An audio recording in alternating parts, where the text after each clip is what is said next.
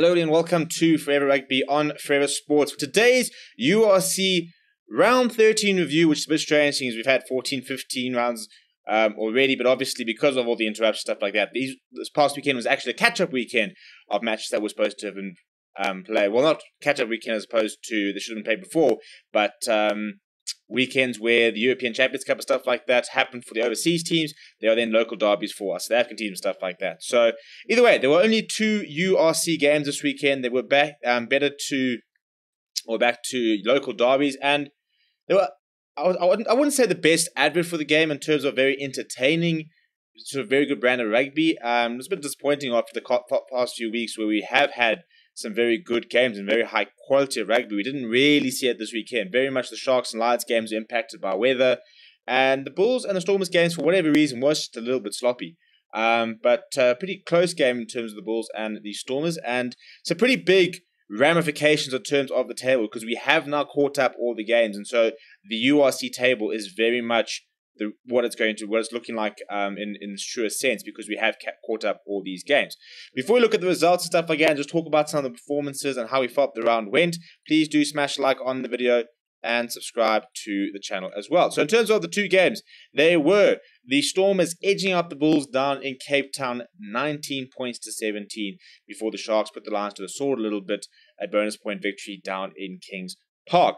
Now, off the bat, as a Lions fan, I'm not overly upset by that Sharks result because of the way we've played over the last few weeks. And I think that the biggest issue with the Lions is a personnel issue. And when it came to playing on Saturday in wet conditions where you couldn't throw the ball around, we did not have the pack. We did not have the team to be able to go to a slugfest. Not against the likes of a full Springbok front row. The likes of a Sia Khaleesi in and around there, Reniel Hugo, Leroux's coming off the bench, some very big locks in and around that side, and it showed. It showed that the Lions pack, kind of sort of struggled to dominate up front, and when it came to the backline stuff like that, not too much opportunity, very wet in terms of the conditions, so it wasn't really sort of the counter-attacking, the quick speed that the Lions have prided themselves on over the last few months.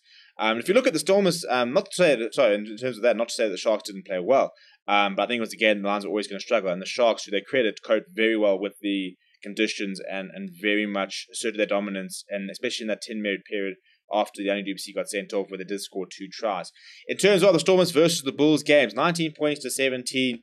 I thought the Stormers were better. I thought they were better than the Bulls. I didn't think that the Bulls really pitched up, and we've seen the Bulls playing some decent rugby, but the Stormers have been the form side in the country for the last pretty much the entire tournament, really, in terms of a side who have played the best rugby, who have looked really good.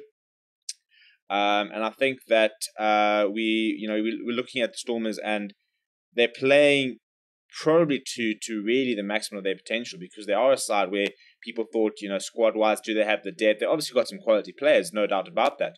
Stephen Kitsoff, France Mahera, Ascari, and Tabeni, Marvin Ori, when he's back, Salman Murat, Evan Roos playing some fantastic rugby, and that's just in the pack. Backline, you've got Herschel Yankees, you've got Warwick Galant, Damien Willems, Sibela Sanatley. There's a lot of talent across that squad, but the issue is, did they have the depth? And after losing so many important players, would they be able to cope with the loss? The answer is yes. Yes, they can.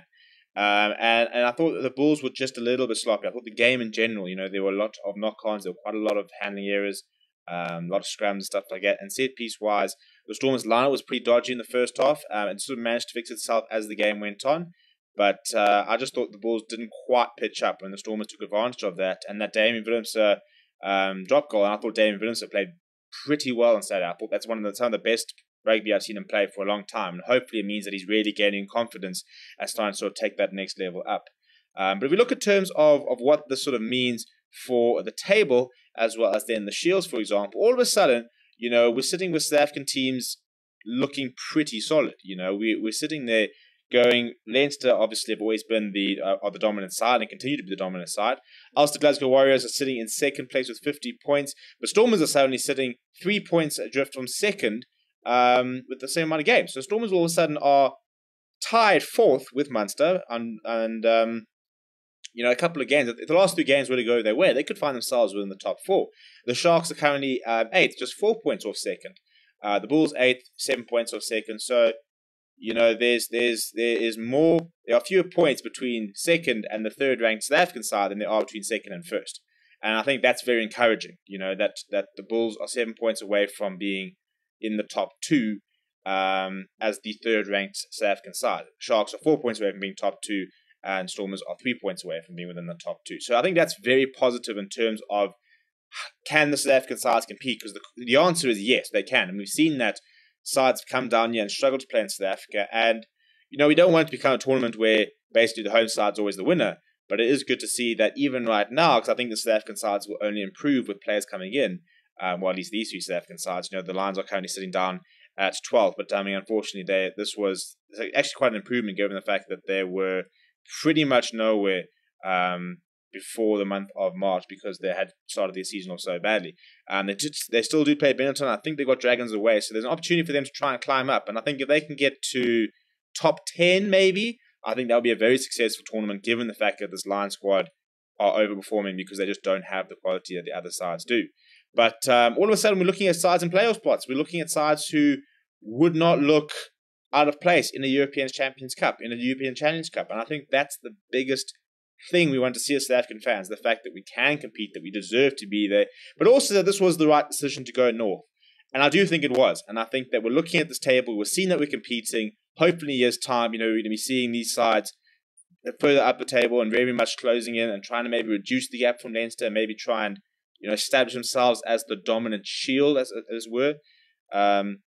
So I think it's pretty positive. I think that this weekend we saw some very good individual performances across the teams, I think, which was quite promising. We've now had Springbok alignment camp for the last couple of days, so as we sort of head towards the international season, which kicks off in a couple of months, and it's all sort of building up to the rugby crescendo, I suppose, as we move towards playoffs, as we move towards the end of the season, and plenty of exciting rugby to come. Let me know what you thought about the weekend's results down in the comments below. Please do smash like on the video and subscribe to the channel as well. Thank you very much for watching. My name is Steven, and I'll chat to you soon.